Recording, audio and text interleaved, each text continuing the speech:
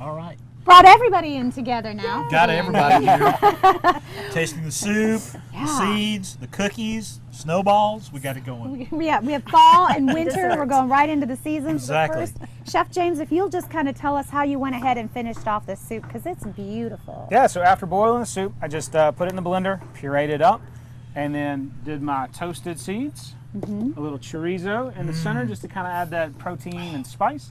And then some nice scallions to really just freshen it up. And we were talking about that chorizo, and that, especially right now, it's very trendy food. You're using that quite a bit. Oh, it's a fantastic, sausage product. Yeah. It's got a good flavor. Yeah, it's so really nice bold. flavor profile. And he's got so many textures in there with the creaminess of the soup and the chorizo and the crunchiness of the nuts. It just is great on the palate. Yeah, and it's almost like an entree soup, so you can have that while you're next to the fire warming up. Just right there. So you got that. You're going to have a great meal there. Then you come over here, and these cookies, I'm telling you, these are just so cute. They're the funnest They're so cute. I know, I love that. And the little snowman snowballs.